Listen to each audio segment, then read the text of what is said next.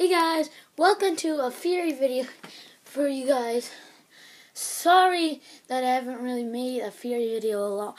I'll try to make more Fury videos. But anyways, let's get into today's video. So the first thing I wanted to say is the actress of Ray, Daisy Ridley, she got an interview with someone, and I just watched another Fury video about who Ray's parent was, but it said that the interview said it will keep Star Wars.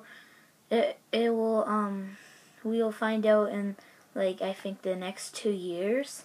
And it's 2016, so that makes me think Han Solo's